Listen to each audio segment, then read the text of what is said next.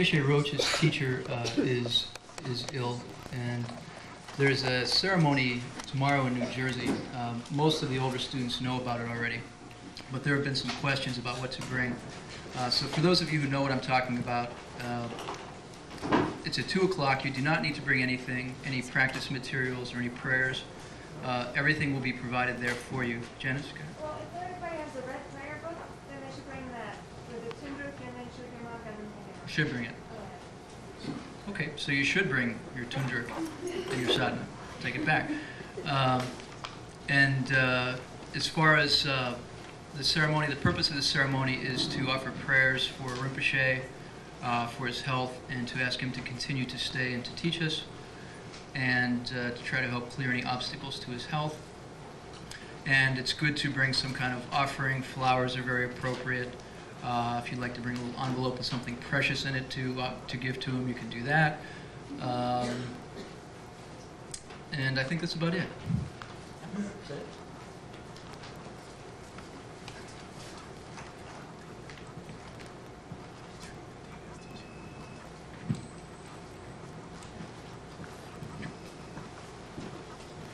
Hi, I'd like to start with meditation, so take about 5 minutes and just try to get your mind off your day and into this room, okay? So we'll take about 5 minutes of silent meditation.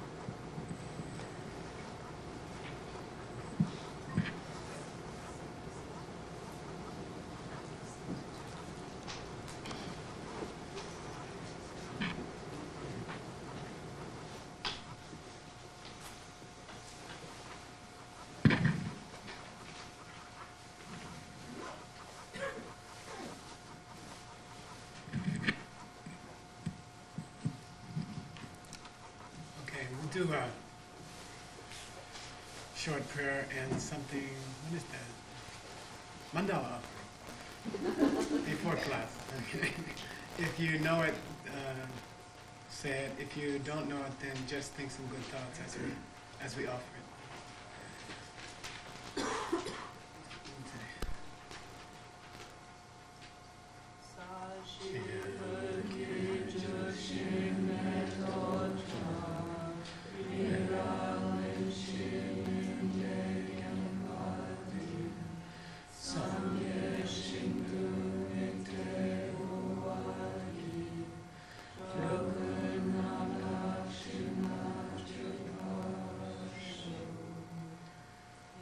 Nam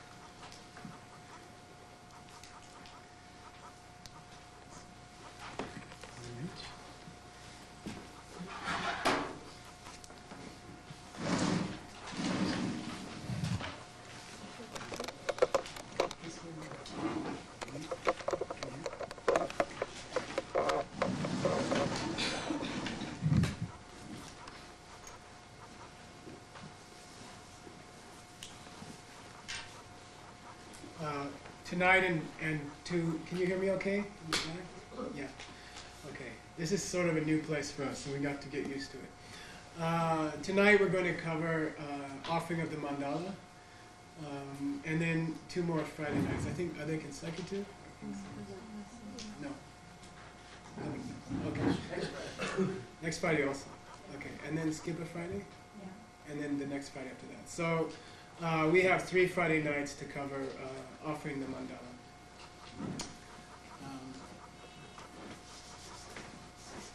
I like to use a lot of Tibetan. I think it puts a seed in your mind for learning Tibetan. There are a lot of people in this room now who thought they would never learn Tibetan and who have gotten quite good in Tibetan. Some are translating. In fact, there are maybe 9 or 10 people translating now. And so it's not impossible that you might end up like that. So I'll make Tibetan noises, and you have to try to repeat them loud. This space is a little harder to fill than the other space, so you have to be a little louder than at the other space. Okay. First, I'll give you the Tibetan word for mandala.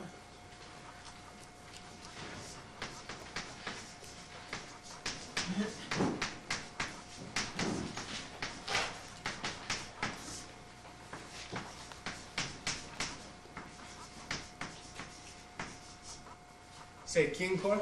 Kinkor. Kinkor. Kinkor. Okay. Those of you who are linguists, an exception to the second column aspirated rule, prenasal. Okay. Say Kinkor. Kinkor. Okay. Kinkor is the Tibetan word for mandala. I'd like first to talk about the word itself, and then I like to spend a little time and tell you where this stuff is coming from. Like, I'm going to show you how the tradition came down to us. So first I'll talk about the word Kinkor.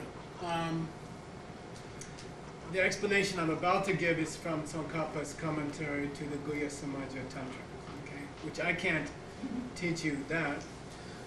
But that explanation has come into the Lamrim teachings. It's in Namdo Lakpa, Liberation in Our Hands. And it's also in Ken Rinpoche's commentary on the mandala. So it's out of the realm of secrecy, so I can teach it to you. Okay? Kil stands for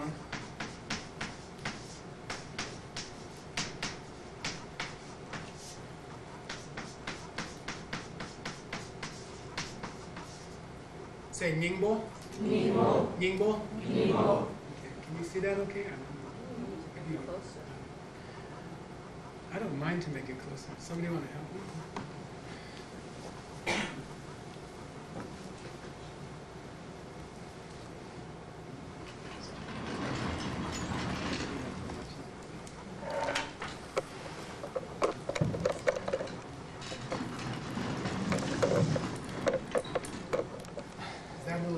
Easier?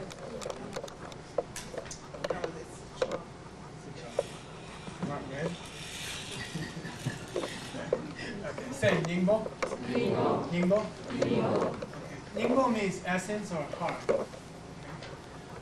Ning is the Tibetan word for heart. Ningbo means essence. If you put a different head letter on it, it means old, so don't get confused by that. Okay. Like Ningma is a different word. Okay. Core.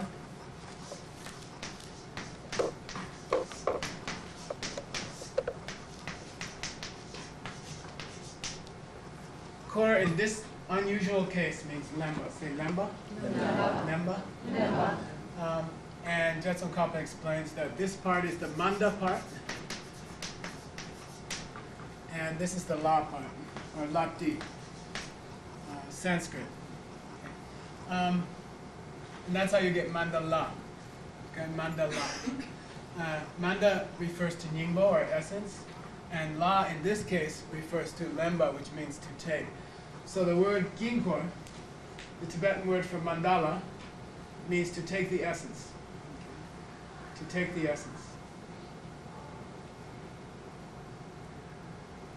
The essence in this case is the state of mind of an enlightened being. The state of mind of an enlightened being. And it's a little hard to describe, but basically a person who at any given moment perceives every existing object in the universe that ever was, that is now, and ever will be. In one instant, that person, called a Buddha, can see every existing object that ever will be, ever was, and is now in the universe. Okay? So we distinguish between Buddhas being omniscient and Buddhas being omnipotent. Omniscient meaning a Buddha can see everything, every detail of the universe at this moment. For example, can see everything we're thinking right now. Everything that every person in this room is thinking right now, can see that. Is not omnipotent, okay? Did not make the world. Cannot take away cancer, for example, from a person. Doesn't have power over a person getting old or dying or things like that. So not omnipotent, but omniscient. So this Ningbo, here the word essence, refers to the state of mind of an enlightened being. Lemba, in this case, is close to the word gur in Sanskrit, which means, in Tibetan, zimba, which means to hold the wisdom of the Buddha, to hold the state of mind of the Buddha. And that's what a mandala does. A mandala is the expression of the state of mind of an enlightened being. So a mandala is in this case, in the mandala we're going to talk about, is the physical representation of an enlightened state of mind.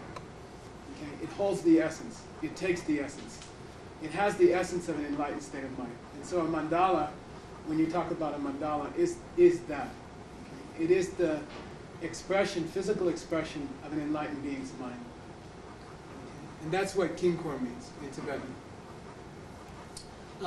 Kinkor in Tibetan can also mean a disc, and we're gonna see more about that later. But a disc shape, like a three-dimensional disc shape, is called a mandala in Sanskrit, and also in Tibetan. A kinkor can refer to any kind of disc shaped object. That's a kinkor also.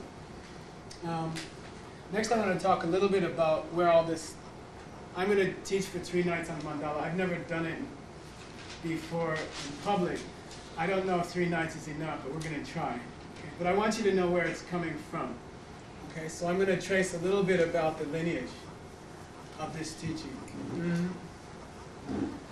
The earliest places in Buddhism in this world, in this planet, is a sutra called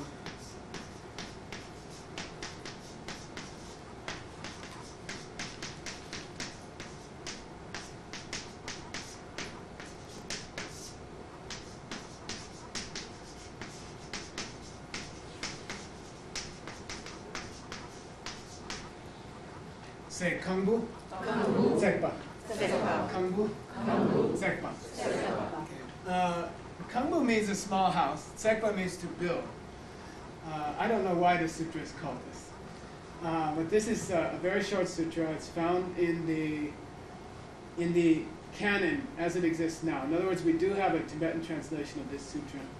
And in this sutra, sutra means a teaching given by an enlightened being, a teaching given by this Buddha in this case, something taught by an enlightened being. So in this sutra, which is dated from 500 BC, the Buddha describes the offering of the mandala, how to do it, and the benefits of offering the mandala. And it's sort of a cool reference. In that reference, the Buddha says, you should prepare models, square, round, or they call it the shape of a wooden horse, which means a cart. And in India, a cart, if you've ever been there, like a bullock cart, is shaped like this, with a little bit of a, not quite a triangle, like this kind of a shape, and then a cut-off nose like that. And it says, make constructs of that shape. They often mention fill them with flowers, flower petals, and then offer them to the Buddha. And as a result, the karmic result is that you will become, you will gain mastery over the 4 continents of the world. We're going to talk about Buddhist geography later today, but in Buddhist geography, there are 4 great continents that make up the world, and there are 8 subcontinents. And the 4 great continents happen to have those shapes that are mentioned in this sutra. One is round, one is square, one is shaped like this. And the Buddha he's pretty obviously referring to offering the world to your Lama, okay? Offering the world to your spiritual teacher. And he's describing in that sutra, offering objects of these sort of constructs or images of these shapes, say made out of wood, filling them up with flower petals and offering them to your Lama. So this is the one of the very early sources. You also see mentioned the Sutra of Avalokiteshvara, and you see other sutras mentioned as well. This is the one that's most found throughout the Tengyur, the early commentaries from India. Then you have an important book called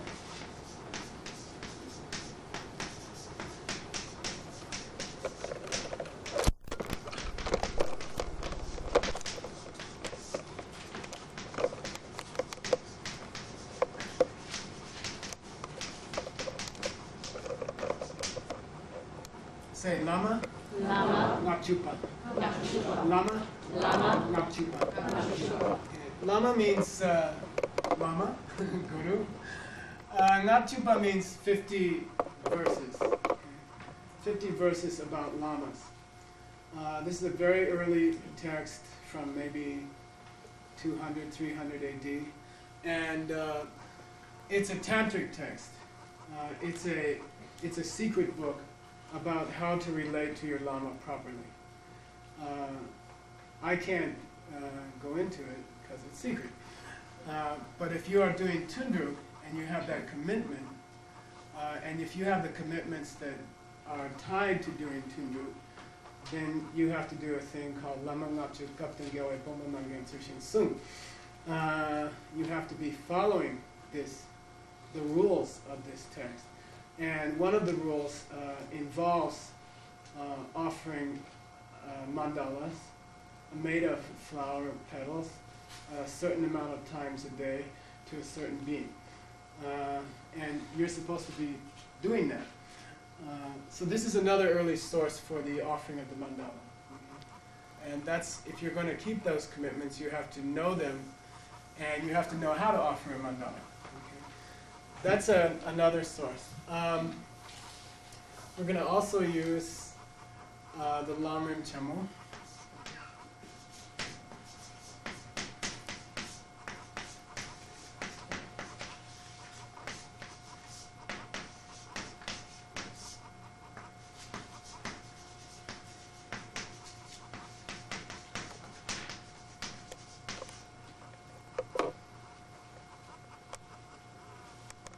Say Lamrim. Lamrim. Chemo. Chemo. Lamrim. Lamrim. Chemo. Chemo. This is by a great Tibetan Lama named Jetson Kappa. Dates? 1319. Okay. Teacher of the first Dalai Lama. Greatest master that Tibet ever produced, aside from my teacher. Something like that. Okay. We're going to rely heavily on his great book on the stages of the path, which is called Lamrim Chimo. Okay, great book on the stages of the path to enlightenment. And finally, we're going to use a book called The Sea of Bliss, which was written by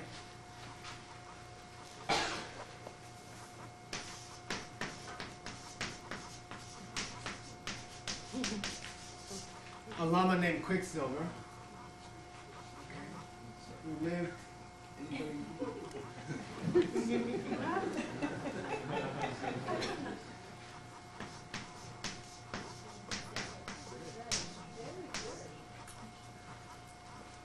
his other name is Dhammabhadra. Say Dhamma?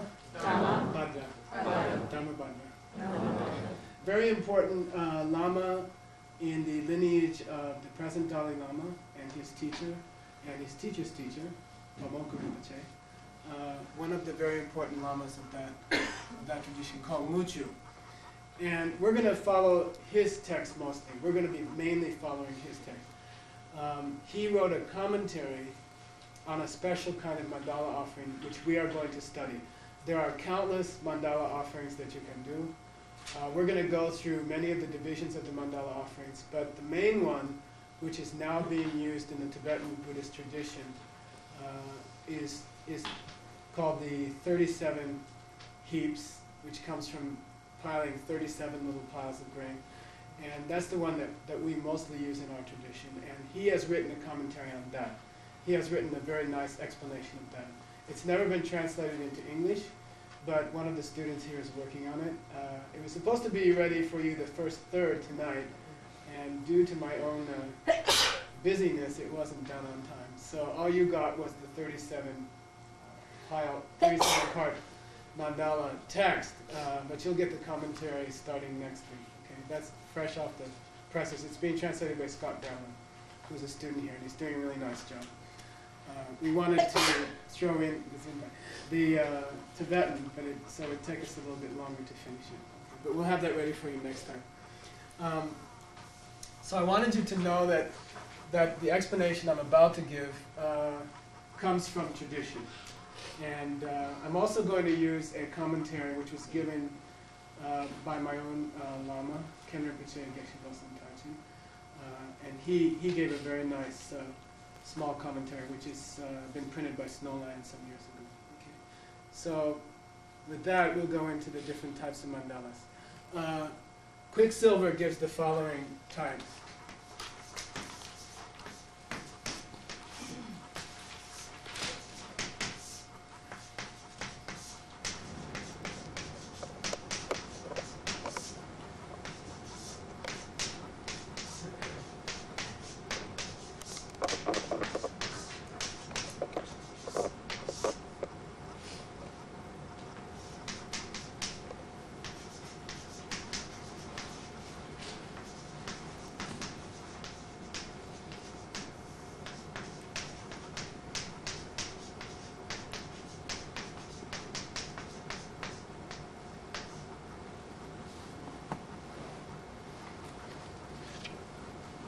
Say chi, nang, sawa, dekonani.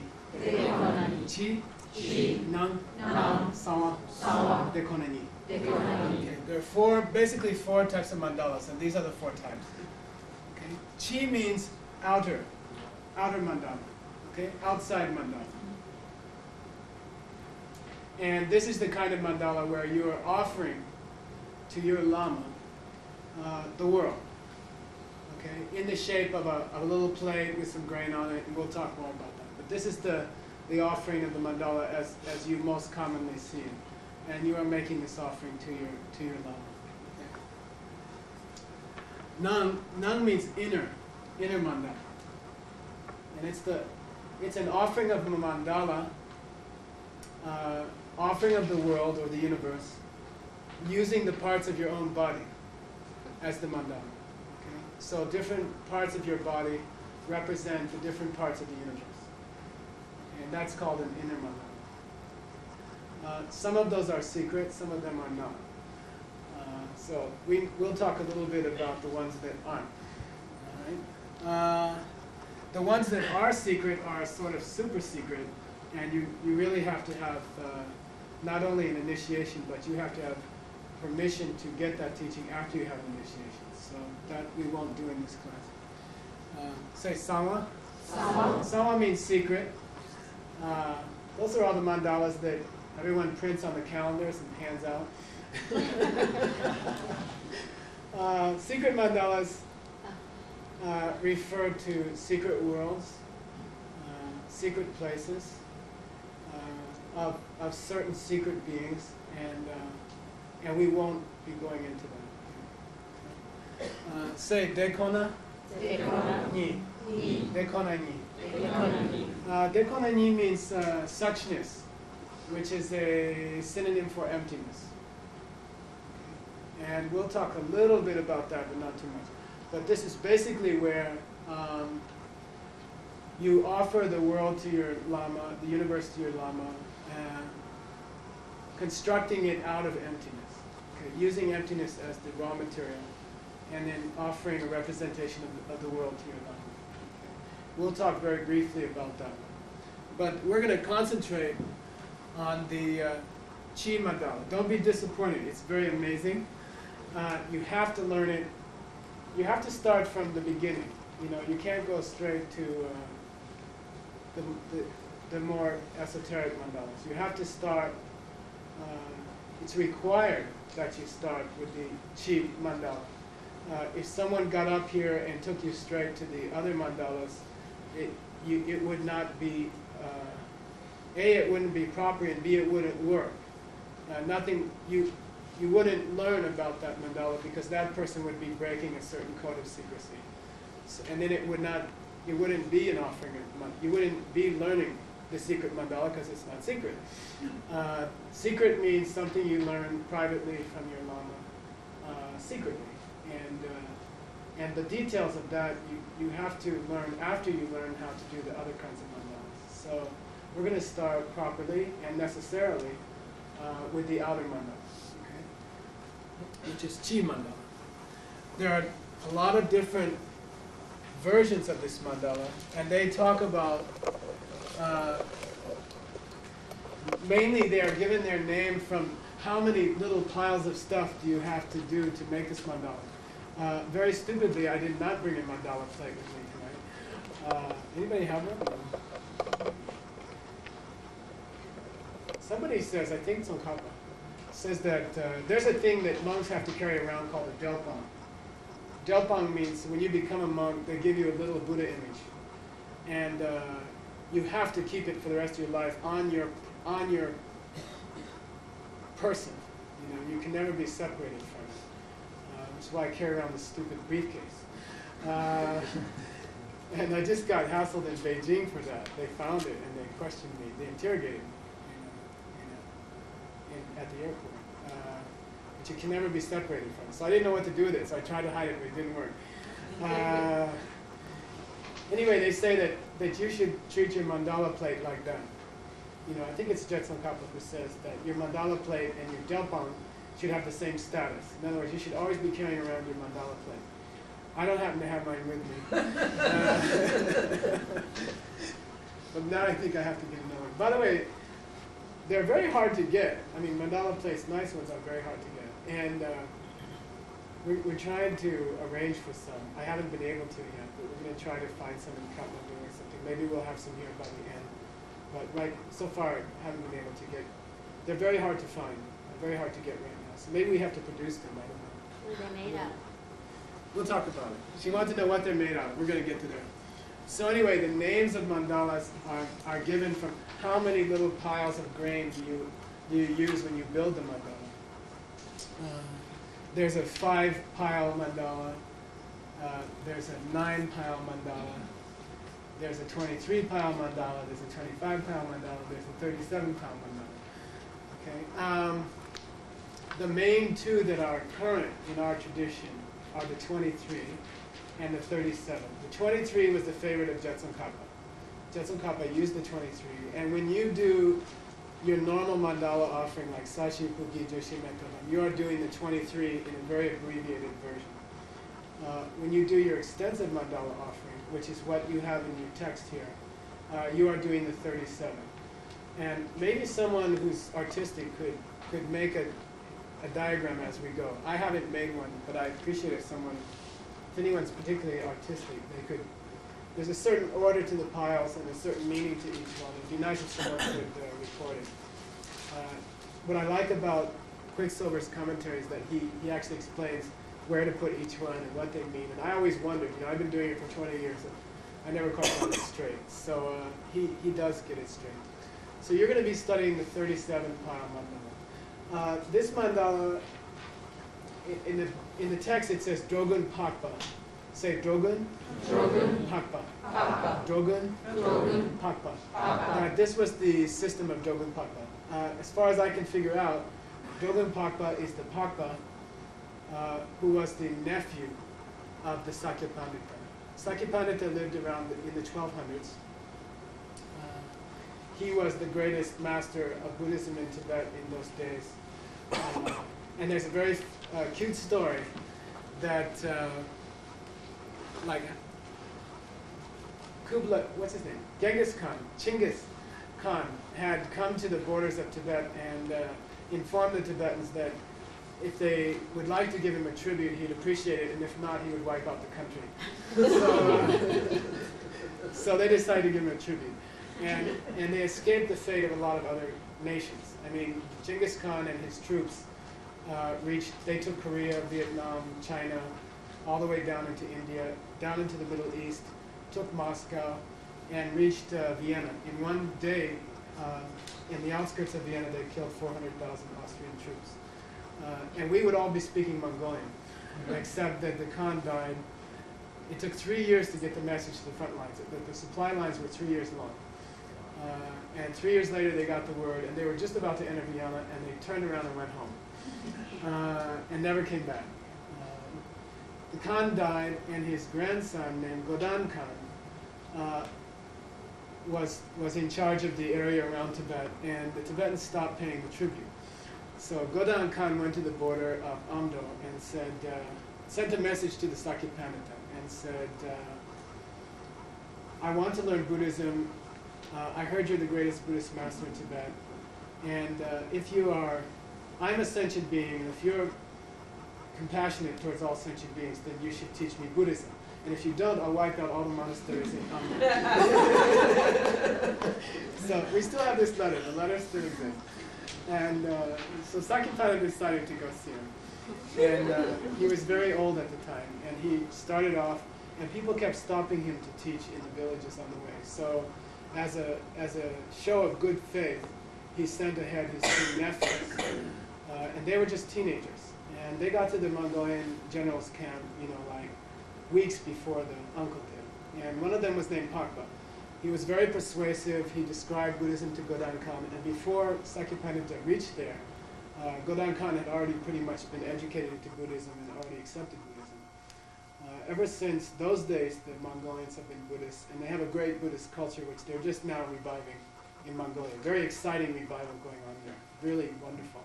I was there last week, and incredible things going on. So that's Pakpa became the Lama for the Mongolian emperors of China, and he became the Lama of Kublai Khan. And when Marco Polo reached China, he met Pakpa in the court of Kublai Khan. So it's kind of neat. Pakpa is the person who invented or who promulgated the mandala offering, which you're going to learn. He passed away in 1280. So that gives you a date of when the 37-pile mandala offering was started. So you're really learning a custom which goes back to good days, okay? Back to Pakpa's time. Pakpa also invented the Mongolian alphabet, gave the Mongolians an alphabet. So he's a great Lama. Okay, so we're going to go now into the 37 pile mandala. I'm going to talk more about the what do you call it? The mechanics of making the offering. And then towards the end of the class, we'll get into the real deep meaning of it. Okay? But right now, I just want you to understand roughly the symbolism of it. Okay? So, Munchu Quicksilver says, first of all, you should start out with a plate. It should look like a pie plate. And you should turn it upside down like that. It's like, like that. And I don't know if you've ever seen those little dishes that Indians use to take their lunch to work. They don't use a lunch box. They use these little dishes. They're about this wide, and they're about this high. They look like little pie dishes. And in fact, my Lama, when he was looking for a mandala plate for me, couldn't find one.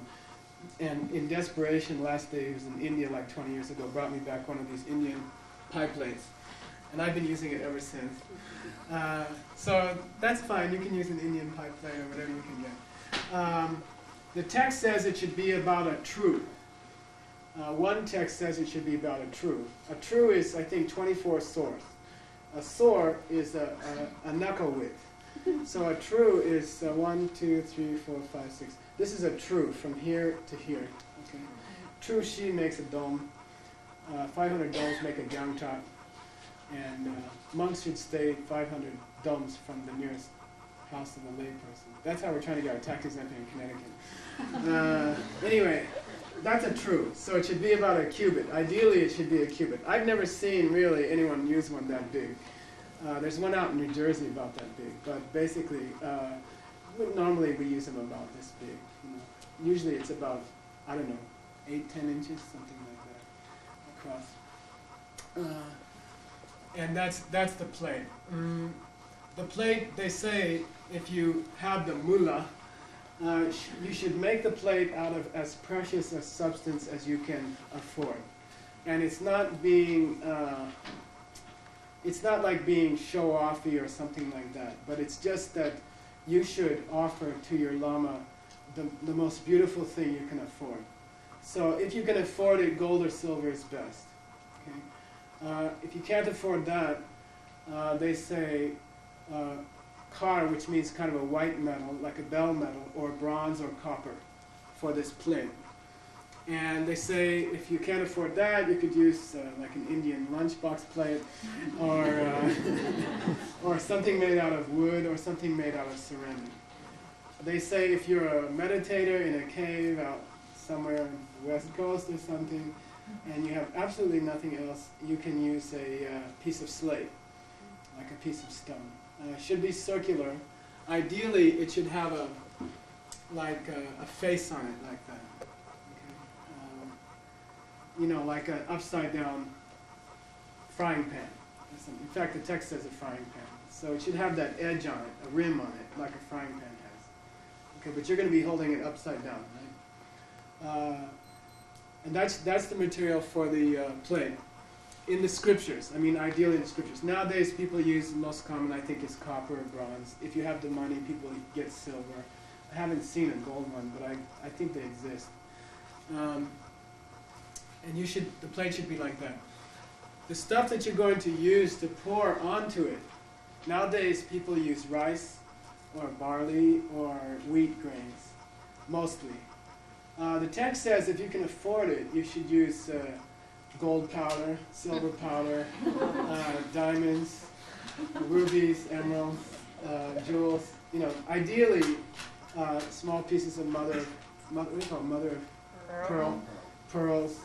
You know, something like that, something really precious, if you can afford it, okay? That's the ideal one. Second quality is supposed to be some kind of, like, what do you call it, frankincense, myrrh, like precious powders, or precious, you know, sweet-smelling precious stuff, okay? And in the ancient text that I've seen, the most common material that's spread on the mandala is flower petals. There seems to be some special significance, especially in the secret teachings, to flowers. And I think flowers are very appropriate. If you can do flower petals, make the piles out of flower petals or something like that. It's very nice if you can do that. Okay. And that's the basic plate. Now, what does it represent? Basically, you're offering the world or the universe to your lama. And how do you get the world from a flat plate like that? To understand that, you have to understand how ancient Buddhism presented the world. There were two presentations on the world. One comes from the Abhidhamma,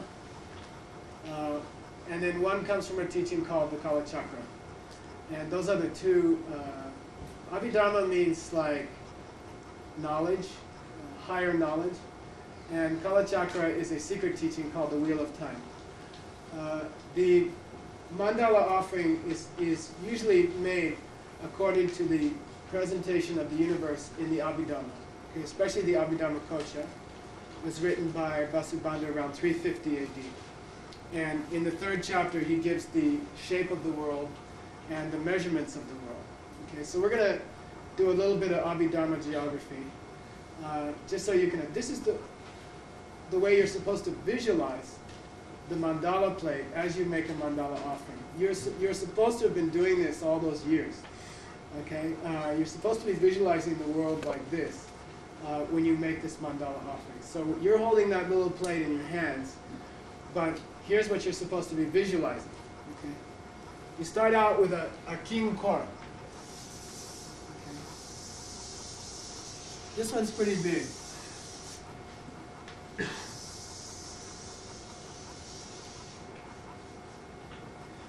In ancient geography, things are measured in yojana. You can just about translate a yojana into about 4.5 miles. So I've done all the calculations for you. This disc. This is what you're visualizing when you offer that little plate. Okay. This part here is 7 million miles wide. Okay. From here to here, the thickness of this disc is 7 million miles. All right? I don't know how far is the sun. I don't know. Huh? We got a lot of opinions here. 93 million miles. Okay. So like 1/10 the way to the sun. Okay. 7 million miles wide. And from here to here, you guys know a tongmei, right? What's a tongmei? A countless, which is really what? 10 to the 60th power times 4.5. Okay, miles. Okay, so when you do, Andy's having trouble visualizing that. It goes a little bit past your skull. Okay. This is called the Lungi Kinkor. Say lung. Lungi. Lungi. Kinkor. Kinkor. Lungi. Lungi. Kinkor. Kinkor. What's lungi? Wind. Lung means wind. Okay, and according to Abhidharma geography, in the beginning of the universe, first there was nothing, and then there began this wind. This wind began to happen like a cyclone, like this incredibly powerful cyclone started to whip up. And I don't know, you could, maybe if you're a really good physicist, you could relate this to the formation of the universe as we understand it, or as we explain it. And I don't think it would be so wrong to do that. I think when you study lung, meaning wind, in Buddhism, the deeper you study it, the more profound it becomes. The element called wind, or the energy called wind, underlies a lot of the world. Like a lot of the world, or the way things are made, or what we call atoms, or the energy behind atoms, the energy that acts as their foundation, and which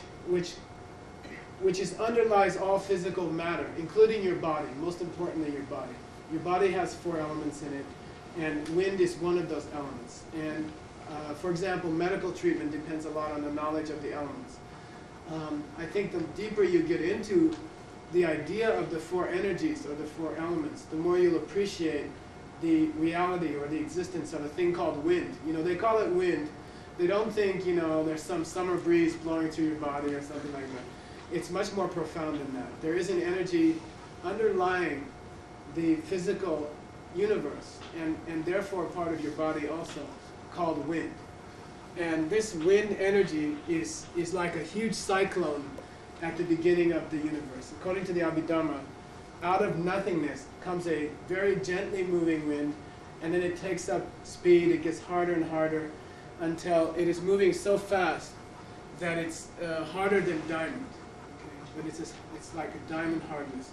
And that wind is the underlying energy below on which the universe is founded. Okay? And that wind is this many miles wide and 7 million miles thick. So, there may or may not exist such a wind. There appears to be an important benefit to visualizing the universe this way. Okay?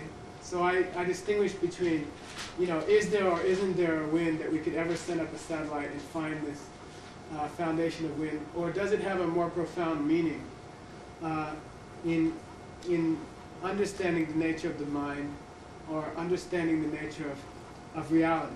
And I would say it does have such a meaning, but you have to study it. Some of the people here have been through a course on Abhidharma geography, and we went on to describe the different realms and the bardo and things like that. And all of this has relevance there. So anyway, when you do your mandala offering and you have that little tiny 8-inch plate, please make it 4.5 times 10 to the 60 million miles wide, and then 7 million miles thick. The color of this disc is blue. Okay, the traditional color of the element wind is blue.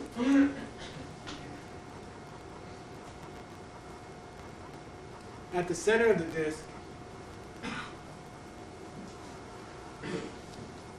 you have a very small disc.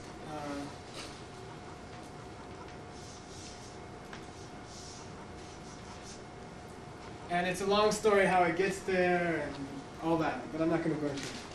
Anyway, there are two parts to it.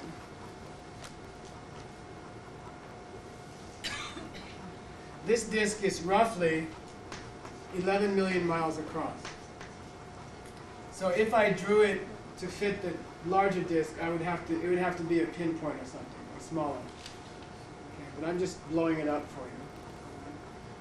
But when you actually do the offering, you try to imagine the universe, blue, disc, huge, and then at the very center of it, an extremely tiny little disc of only 11 million miles across. Okay? It has two parts. This part here is about 3.6 million miles thick, and that's some kind of cosmic water, okay? Like some kind of primeval water energy. When you visualize it as white. Okay, so in the visualization, this should be white. And on top of that is roughly 1.4 million mile thick plate of gold, okay? Pure gold, metal, made of gold. So you have this huge, immense blue disc. On top of that, a tiny, tiny, tiny white disc. And the same size as the white disc, you have a disc of gold. Okay?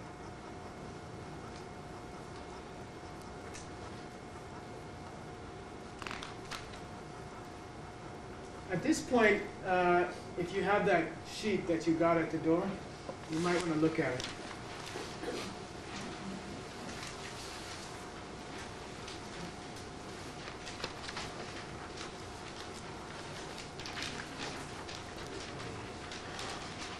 I want to tell you how your hands are. You know, you're visualizing this cosmos.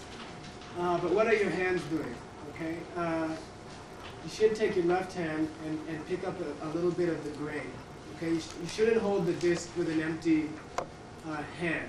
Okay? So when you're ready to make the offering, and I'll do it next time when I'll bring my, I don't know how I got separated from it. But you pick up a little handful of the grain. You don't offer the mandala with an empty hand. And you put a little bit of grain in your left hand, and then you pick up the mandala plate with it. So you've got a little bit of grain in your palm, and you're holding the mandala plate with your left hand. And then you take your right hand, and you pick up again some grain, and you sprinkle it on the top of the mandala plate. By the way, you're supposed to smear the inside of the plate, the bottom side and the inside and the rim with the 5 substances that come from a cow.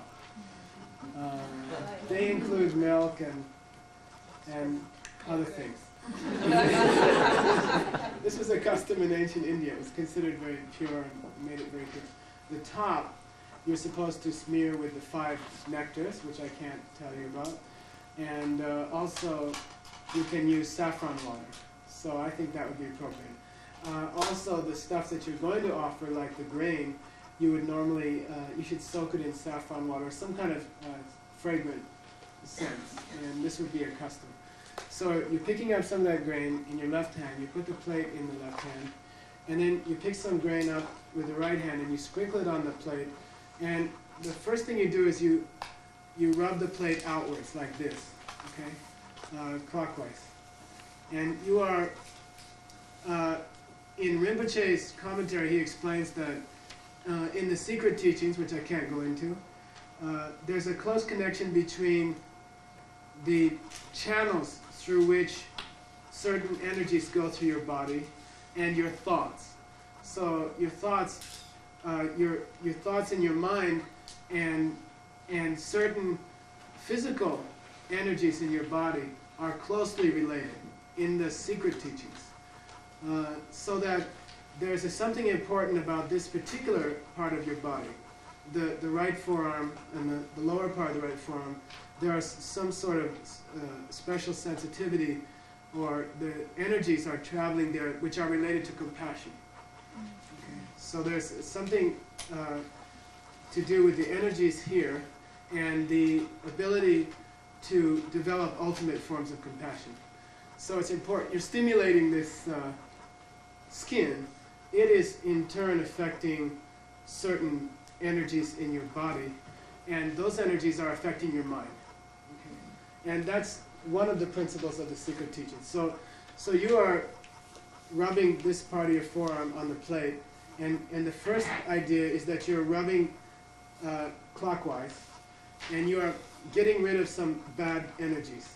You know, you are cleaning off the plate like that, and you're spilling grain on it, and you're cleaning it in a circular motion with your forearm, and you're working out some bad energies. While you're doing it, you should be thinking that you are clearing away certain kinds of bad energies. What does bad energy mean in Buddhism? Basically, obstacles in your own mind, spiritual obstacles that were created by your own selfishness, by your own lack of compassion, by your competitive feelings towards other people, by all these 84,000 diseases of the mind that Buddhism teaches. But basically, all the bad thoughts and all the very selfish thoughts of your heart, you have to imagine as you begin to make the offering that you are cleaning them away.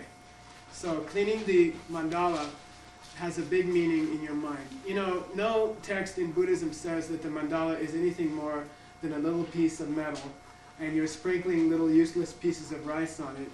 And if you think of it that way, you'll get that corresponding result.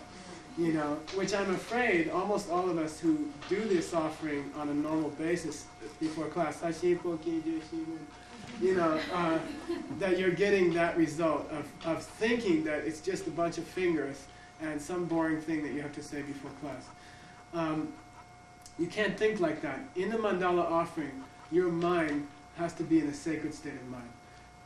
This is not a little piece of Indian lunch box plate, and maybe that's why he gave it to me, I don't know. Been trying to figure it out all these years.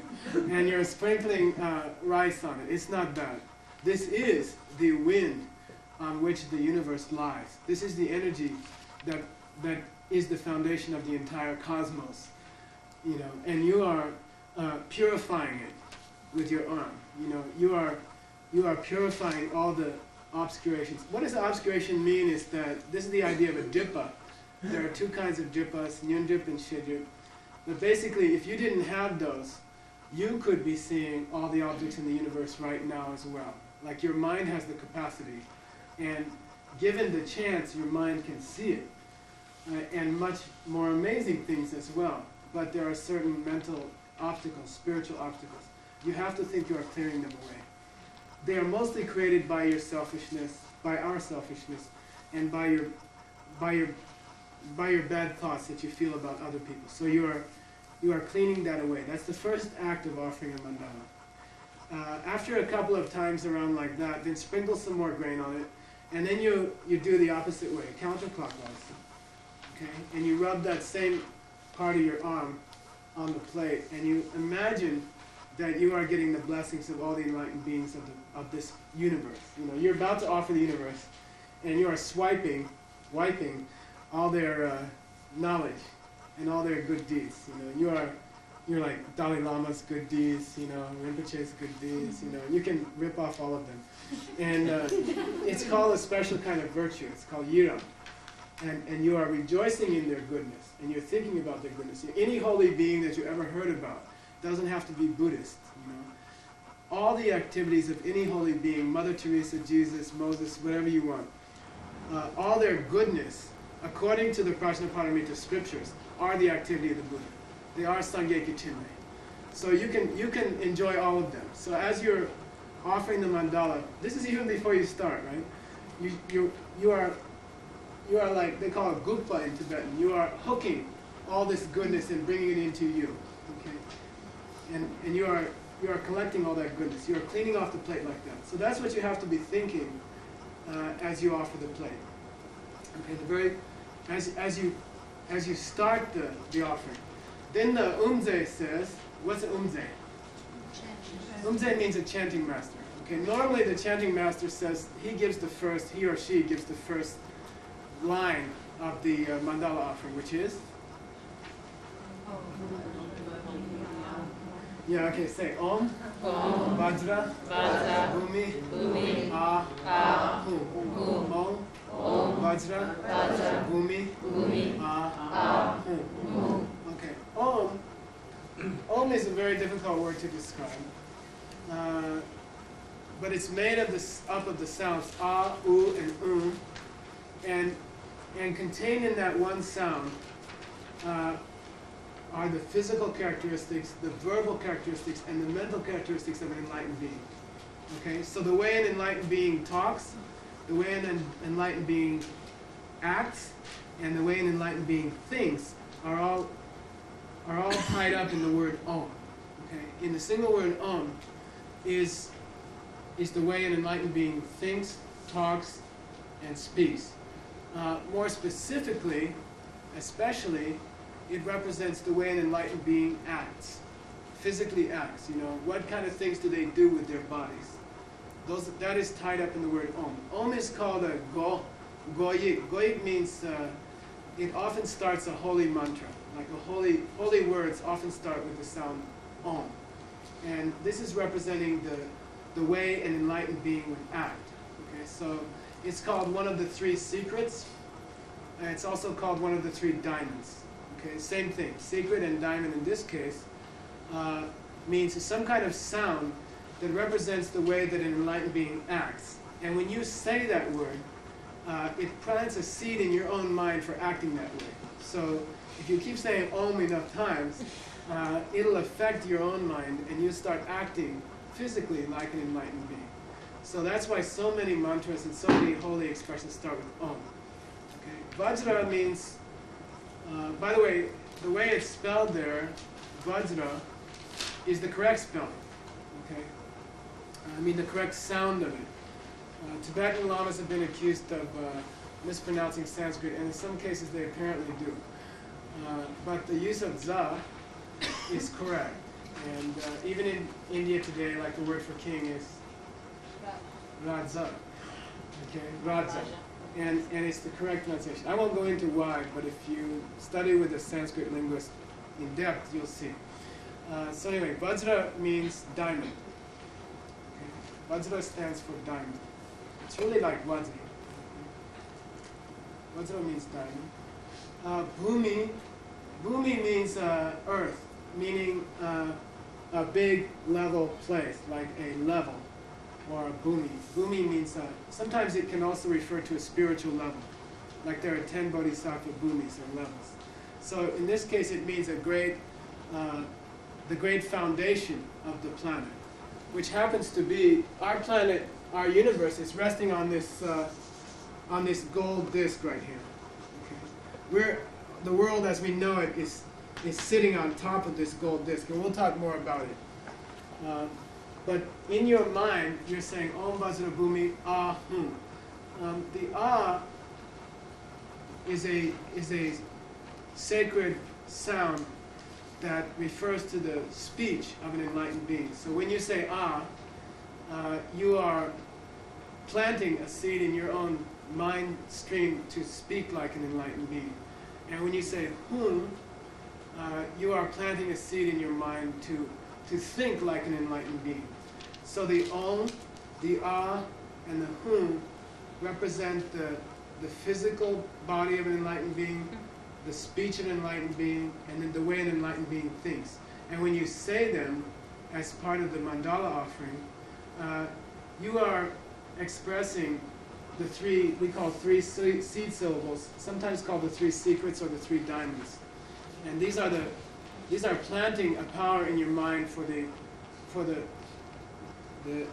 actions, the speech, and the thoughts of an enlightened being.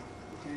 When you say Vajra, Om Vajra Bhumi, you're talking about the Vajra, the diamond, refers to the body, speech, and mind of an enlightened being.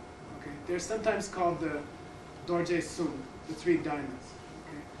Okay? And oftentimes they'll be visualized here, the body, speech, and mind of a Buddha. Okay? So you're visualizing them here, and you're thinking of three diamonds, okay? Three different diamonds. That's why you say Vajra. Also, Vajra means unbreakable, and as this disc of wind is often called Vajra, unbreakable. Okay? Bhumi means that great foundation of the whole planet. Then you say in Tibetan what? Om Vajra Bhumi Ahu, Wan Chen, Sarki Sa Shi. Okay, by the way, there's a certain rhythm to the mandala offering, and you have to learn that from practice. But if you don't follow it, it sounds really weird to a Tibetan. So there's a certain rhythm that you should learn, and you should take the time to learn it. It's a very sweet rhythm. That's a current lineage thing, that you do it that way. So Wang Chen Serki Sashi, Wang Chen means powerful. Wang Chen means great power. Ser means gold. And Sashi refers to that foundation of the world, meaning this gold plate right here, 1.4 million miles wide, thick, 11 million miles wide, resting on a water disc, resting on a disc of wind. Okay, and that's what you're visualizing first. You're visualizing a huge golden disc, mandala, on which you're going to start to build up the entire planet that you're going to offer to your Lama. Okay, so in your mind, when you say Om Vajra Bhumi Ahum, you're imagining this plate. And at this point, you should be sprinkling you sprinkle a little bit of rice or whatever you happen to be using on the plate.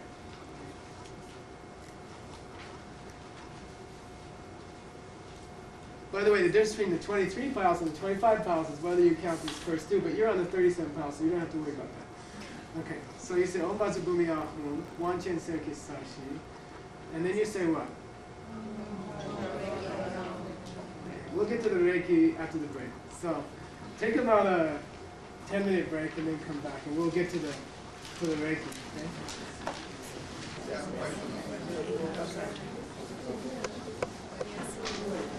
Okay, we'll start. We'll try to start. And next you have to do